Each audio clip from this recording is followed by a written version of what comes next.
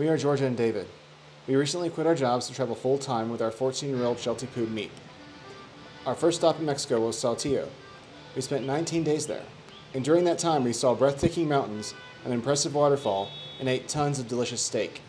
In this video we cover 4 day trips we took to Monterrey, Mexico's 3rd largest city, and 3 nearby Pueblo Magicos, or magic towns: Parras de la Fuente, Santiago, and Arteaga.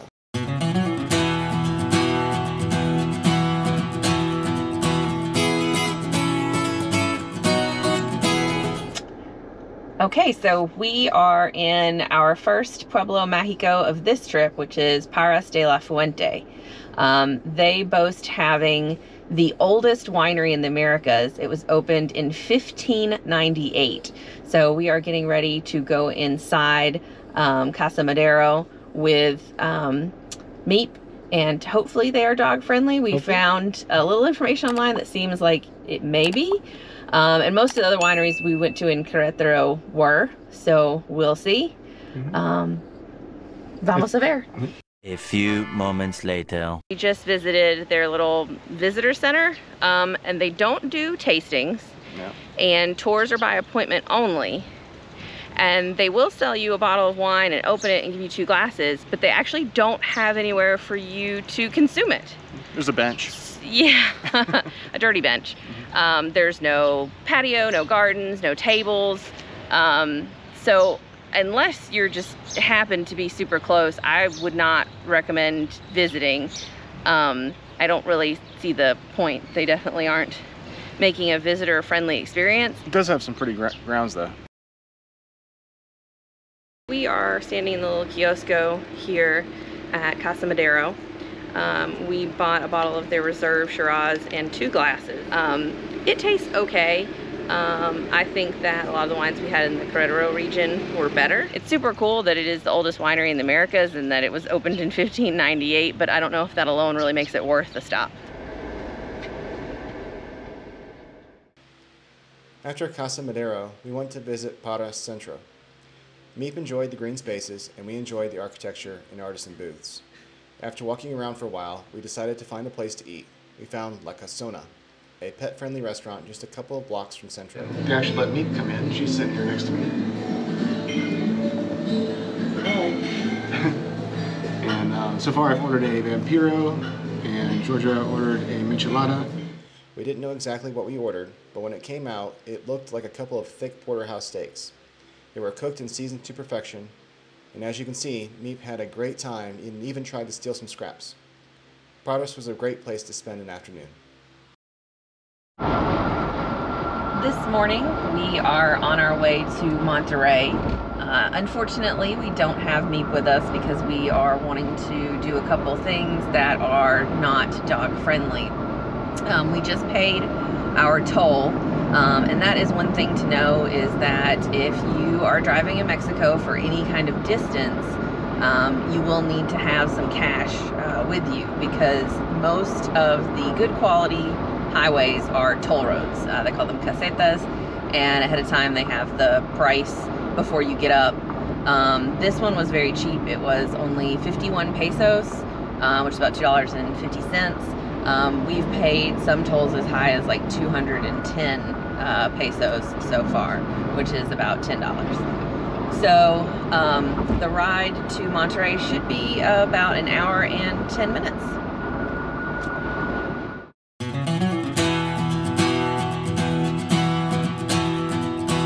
We have finally arrived at Parque La Huasteca. I'm probably not pronouncing that correctly, but it is right outside of Monterrey, and it is absolutely spectacular. Dave and I have done a lot of traveling. We have seen a lot of mountains, but this is seriously impressive. So we're walking down this path, and you see the mountains are just gorgeous, and there's like these holes dug into the side of them. Don't know what caused that. That's really cool looking. Everywhere you look, it is just absolutely gorgeous. So we just had to stop again. We got a little bit further down the road. David and I usually do the Blue Ridge Parkway, and we have always thought that is just a spectacular drive and it has amazing views, but these mountains are incredible. There is such contrast between the white stone and the dry foliage. It is just breathtaking.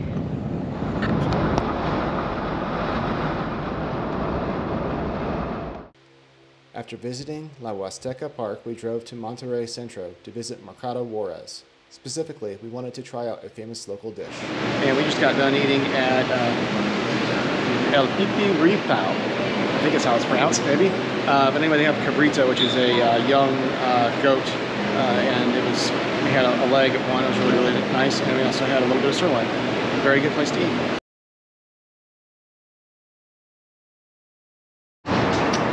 So we are at Museo El Horno Trace, which is an old factory that they've converted into a very cool museum. They had a furnace show, and they had a little light show. Some sort of planetarium show. Yeah, it was kind of cool. So if you're in the area, I'd recommend stopping by. It's a cool little place. So we're still here at the Horno Museum, and we're at this little restaurant called El Lingote. And we got ourselves a couple of micheladas with some Dos Equis amber, and you can see there's a lot of stuff behind me here.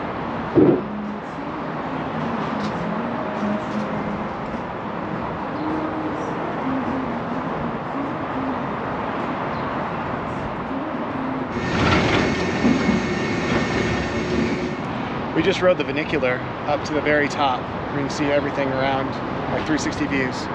Yeah, so the top of El Horno Trace has fantastic views of all of Monterrey.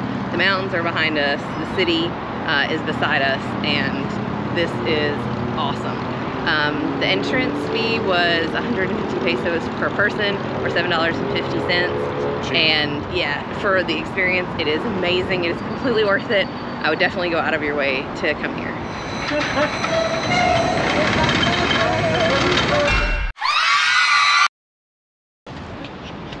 We are back in Monterrey, and you can see we have Meek with us this time.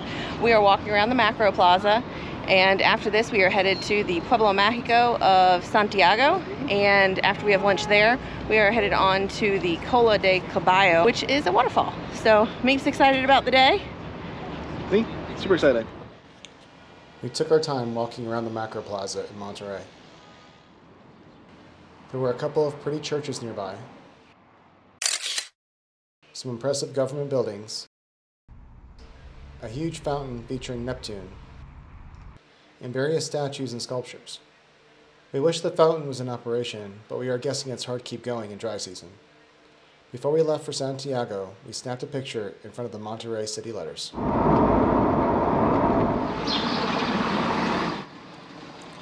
When we arrived to Santiago, we were absolutely starving.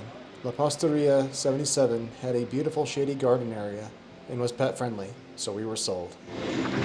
You're sitting outside in their, I guess their terrace area. Meep had some chicken, and we had a wonderful little lunch here. My flautas were delicious. They had a bunch of different sauces. And then, how were your enchiladas suizas? Oh, they're pretty good. Yeah. I think we're actually going to stay a little bit longer because it is really nice and cool and shady back here, and get a piece of cheesecake and a couple cappuccinos. After lunch, we strolled around the main square before heading to Cola de Caballo.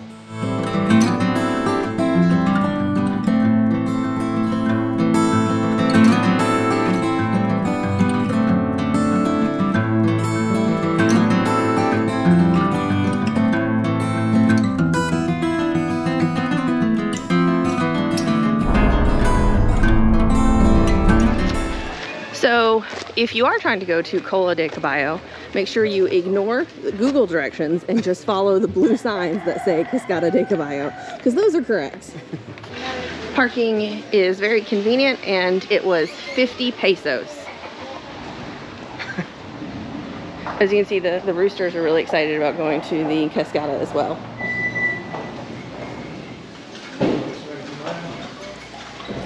So you can ride a horse, or you can take a carriage, or you can just walk to the waterfall. Meep has alternative transportation. And as you can see, she is quite happy riding in her little backpack.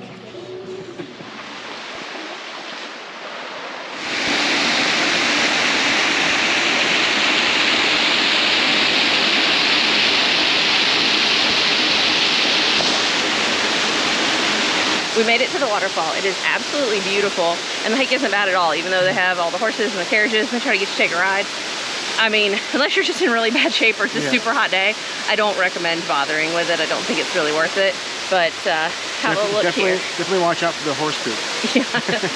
Have a look here at the view you get. So I definitely think the little hike is quite rewarding. So at the top of Cola de Caballo is a little kind of convenience store. And they have bottles of water and some snacks and stuff. So we stopped up here, we got ourselves a bottle of Topo Chico and got me a bottle of water before we started the descent down. Well, me fell asleep. She found riding the backpack very tiring.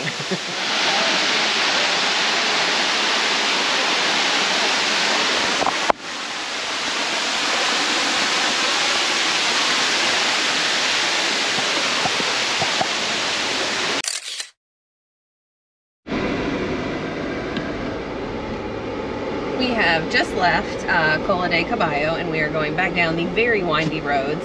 And before we head back to Saltillo, we have to stop at Carnes Ramos. We actually stopped at Carnes Ramos the other day when we were in Monterrey, and they have the most amazing chicharrones. They are basically thick pieces of bacon with the skin on that have been fried up crispy. So we'll be stopping back by there to get another kilo of those before we head back to our Airbnb. So we are at Presa La Boca, which is normally a much larger lake in front of these mountains. And I'm not sure if they have diverted the water somewhere because there's machinery. But you can see there's boats way down there that normally do boat tours of the lake. And they have this really nice boardwalk with a bunch of restaurants. So I'm not sure if this is just because it's dry season, or like I said, this is no longer really a lake area. So we decided to take the Jeep off-road and drive it through the dried up lake bed. Get a little closer to the water. Looks like everybody else is doing it too. Yeah, we've seen, as you can see, there's other cars down there, so we're not the only ones. But this boat seems like it might have been previously in the water. Maybe. And we've seen a couple other Mexican YouTubers come to this area, and they've done boat tours. So I would have to say that the water is normally much higher than this, but I think we are kind of at the end of dry season. So I think rainy season usually starts in, I believe, May, and we are in the end of April. So this is probably as low or as dry as it does get.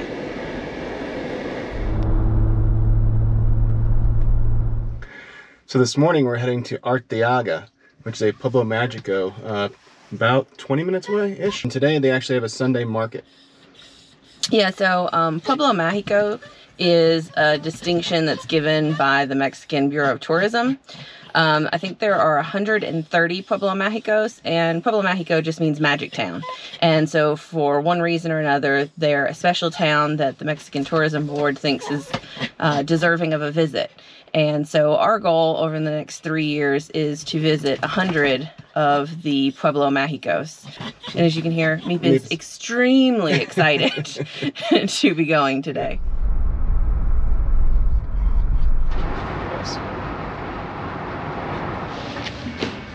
We just arrived at the Alameda in Arteaga, and it is about 10:20 on a Sunday, and most of the vendors are still setting up.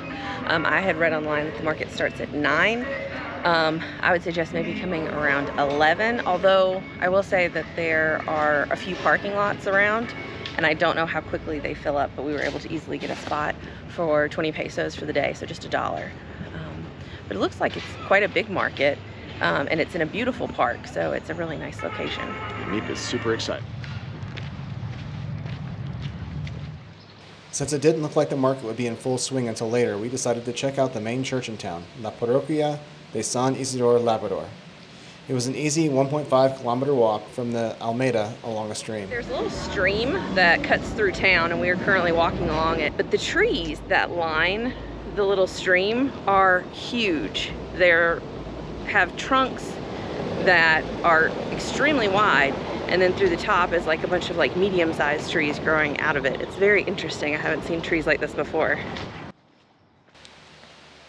When we were almost to the church, we saw a carving of La Llorona. The legend says she drowned her children before killing herself because her husband left her. God cursed her to wander and find her lost children so she can finally get into heaven. And sometimes she takes other children, mistaking them for her own. A Mexican boogeyman story and good way to keep kids in line.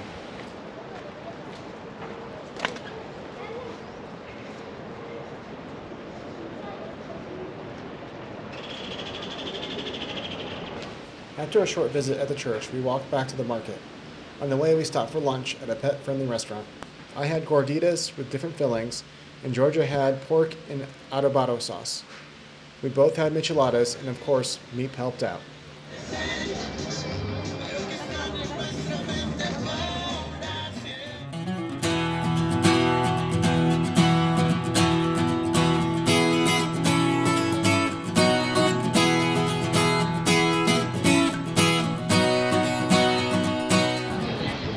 Okay, so as you can see, I have purchased a hat.